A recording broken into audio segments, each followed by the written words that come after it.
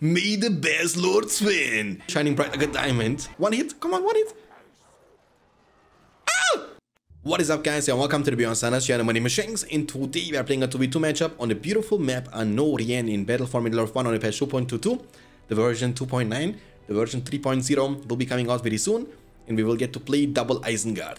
What is better than one Isengard? Yes, two Isengards. Okay, let's build the army warfare of the White Wizard Saruman. Okay, I like to open with double furnace in almost every situation when I play Isengard in a 2v2 match, because it gives me like the eco boost I need to be a beast in the mid to late game.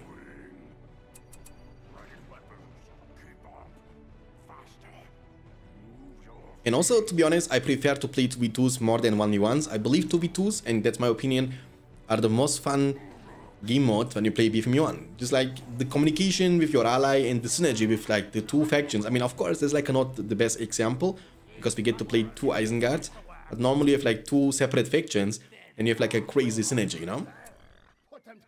Okay, let's use War Chant and catch those soldiers before they can make it to us. Okay? Okay. Oh, it's a big mistake from him to fight against me. You can't win this fight, my friend. You can't. Even with the Hobbit, you can't. Uruks with the War Chant are so strong that they can beat any unit in a 1v2 situation. That's the reason why Isengard has only one starting unit. And factions like Gondor, Rohan and Mordor have two peasants, two soldiers and two orcs. Quality beats quantity.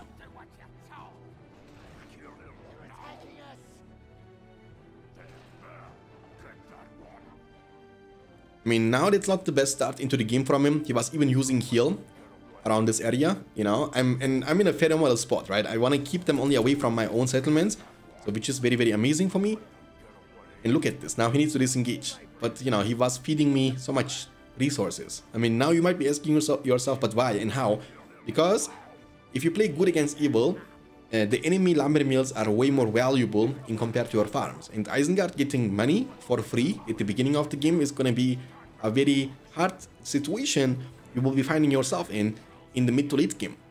Because we will have LURTZ'S very, very soon. And then later on we will have Saruman and combos. And Gondor can't do all of that at the same time with Isengard.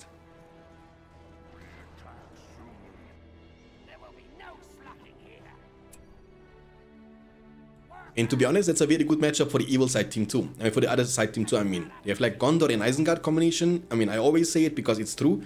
The combination of good and evil in this map is just too good, you know? Because you imagine you have like Gondor Knights and your ally can War Chant them. Imagine that. You have like Gondor Knights with shields, heavy armor and forged blades, and then you get the 50-50 damage armor boost on them from your ally. Dude, the amount of damage you can deal is tremendous. Not even kidding. It's just too powerful.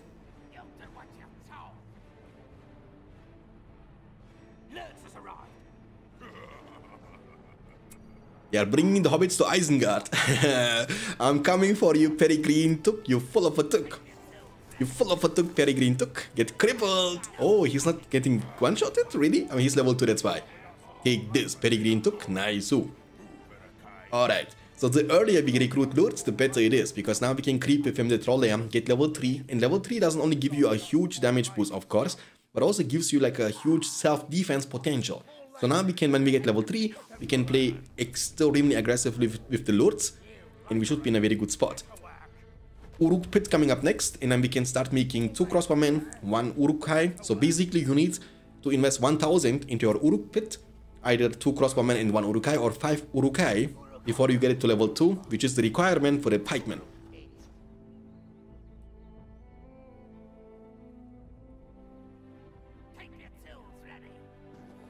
Beautiful. And also, you want to be, you know, using your workers. They can also be scouters. When you play evil faction, you have like very cheap scouting units. The lumber mill workers, they cost only 25 each. You can send them throughout the entire map, and this way you get more vision control. Again, vision control is very important because it gives you a higher reaction time. You will see the enemy movement before it's too late. So now they are trying to come to this spot. Hopefully my ally will be able to defend himself. I mean, he has Wark Riders. It's good though, you know. Like the combination is very important. So he's going for the cav, I'm going for the infantry. It's pretty good.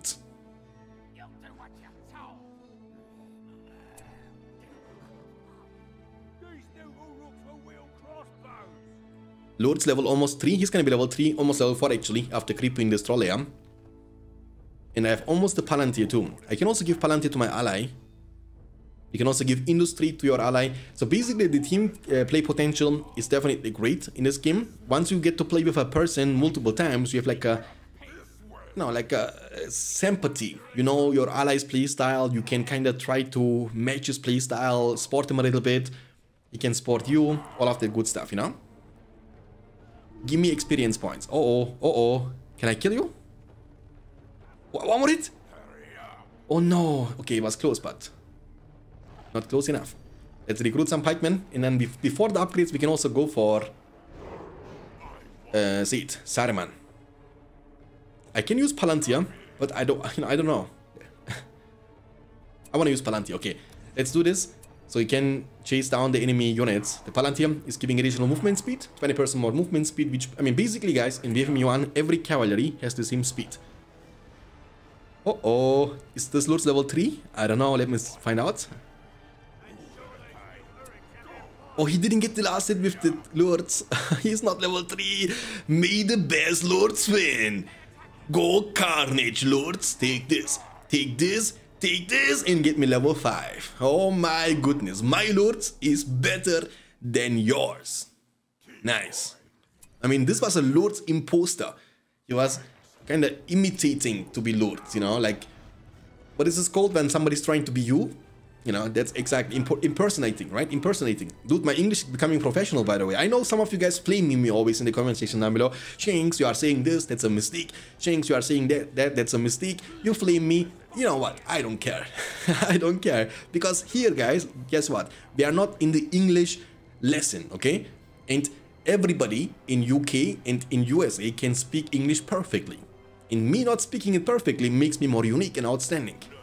So, you're welcome. You are welcome. I'm joking. I'm joking. Thank you guys. Of course, when I make a couple of mistakes, you can let me know in the comment section down below. But then don't go ham on me if I make the mistake again, you know? I read all the comments, by the way. Somebody was flaming me because of the because I say in compare.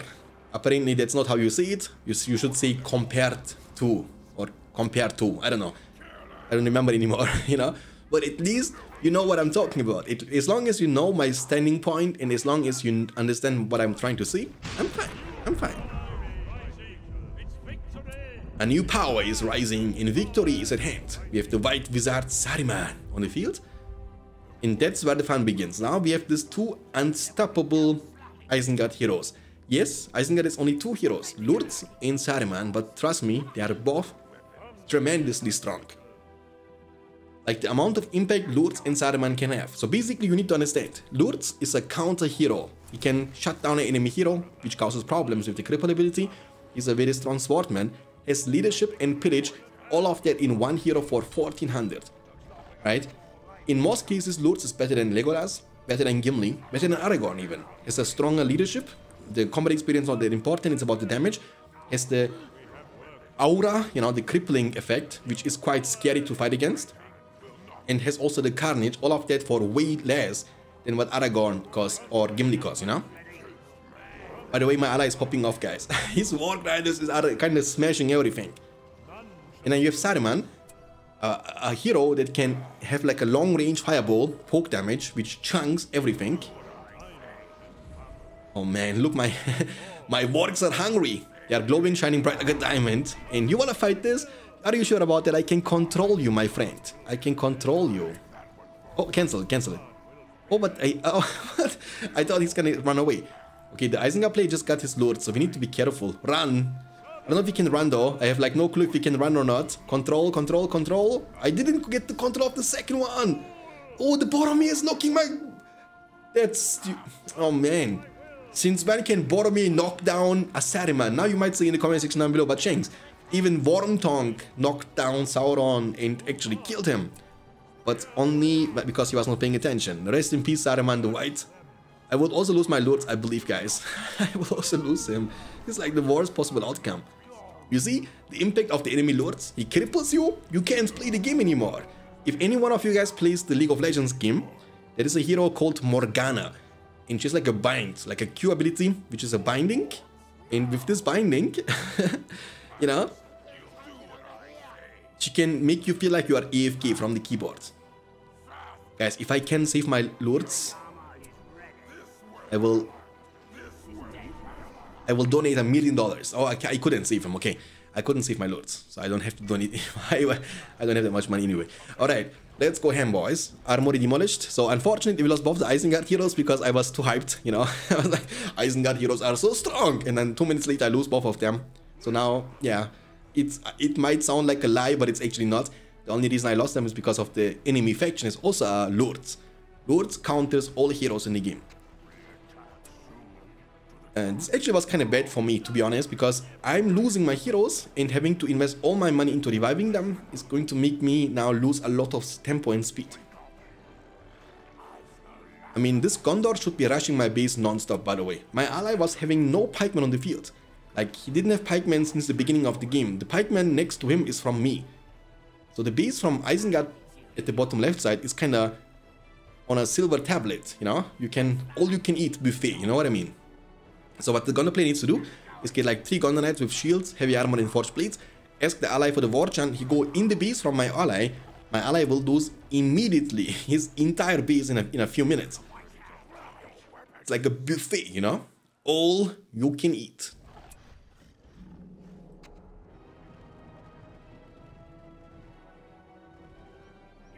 Okay, so before we're gonna make a move, we need to wait for our own heroes, Saruman and Lurtz. They should be there very soon. Lurtz, again, the revive time of a hero depends on the level. So a hero you lose at level 1 will be revived way sooner and way faster compared to... Compared to... Oh, I'm learning from my mistakes. I'm like Tony Stark. Compared to hero who's, you know, which is level 8 or 9 or 10, you know. The higher the level is, the more recruit time you have to invest. And, you know, basically people are mistaking when they are saying there is only one resource in the game. The resource at the bottom left side of your screen, that's not the only resource in the game. Time is even more important than the money you make from your resource buildings. Trust me, you need to be efficient, and speed is the key to victory.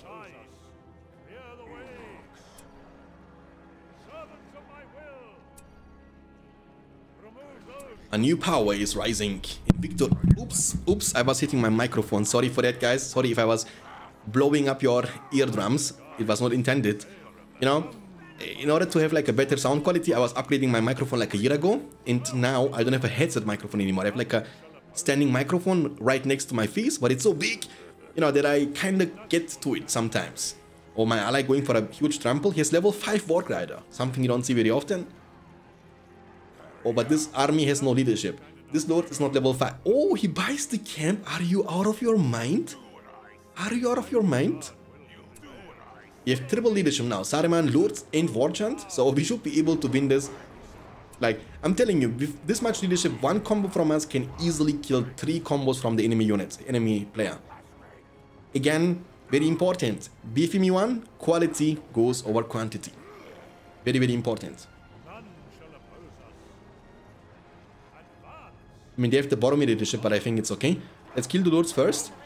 No! My Saruman! I didn't want it, to be honest with you. I wanted to wait for... Dude, I need to be focused a little bit more. Rest in peace, Saruman. I have no heal. No heal! Oh, he just came back too, man. Oh, man, that's so bad for me. Oh, man. Noob Wizard. I'm a Noob Wizard player. Okay. But it's fun, though. It's fun. It's okay. We can still win this fight. If Lurtz leadership, that's all it matters. Oh, you are not getting away from me, Boromir. No, no, no, no, no. Lurtz, show them what was done in the films. Go, Lurtz. Look, our Lurtz are sprinting. You see the white animation? One hit. Come on, one hit. Ah! No way. How? No way. Please. No. Sean Bean. No, man. He died also in Game of Thrones, man. Oh, man. Okay. It's whatever, dude. It's whatever, dude. I'll let you live this one last time. LMM. This guy with his, you know, LMM in 2137, they are spamming this. My Twitch chat too. Whenever I stream. 5 hour points. We have almost the rain. We can keep... I think we can keep pushing. I don't know if we are... I have like only one pikeman though. That's kind of scary. I think you know, the Counterplay can actually come in clutch, but the positioning of the pikeman is very important. So what Isengard needs to do is he needs to kill my pikeman. Then his ally can clean up everything. Does he have He has Gandalf. I mean, good luck playing with Gandalf against 2 lords, man. Good luck playing with Gandalf when there are 2 lords. Oh, he's coming. He's like, maybe they're not paying attention. Of course we do, my friend. You shall not pass, Gandalf the White. Yeah, I'm bringing your own court against you, my friend. You will die so badly, Gandalf. You will die so badly, Gandalf. I will have Rain out of that. Let's use War Chant. Oh, he crippled. Look, my ally crippled Boromir. Double cripple is so strong. Double cripple is kind of crazy, dude. I thought double Isengard would be nice, would be bad, but to be honest, double cripple is kind of crazy. Then you can shut down not 1 but 2 heroes. I mean, they killed my lords too, but I take this trade every day of the week. We killed his Gandalf, we will kill his Boromir, we kill his lords too. That's gonna be it, boys. GG, well played. Dude, double Isengard. What is better than 1 Isengard? Indeed, 2 Isengards. We made a lot of mistakes in this game, but it was quite fun game, to be honest with you. You know, I like that one. Combination of evil and evil. 2 lords to rule them all. Everything is getting demolished, and GG, well played. I hope you guys enjoyed. If you did, don't forget to leave a like, subscribe for more videos like this in the future. I will see you next time. Until then, take care of yourself, keep hitting like a truck, and as always, stay beyond standards. Peace out, boys.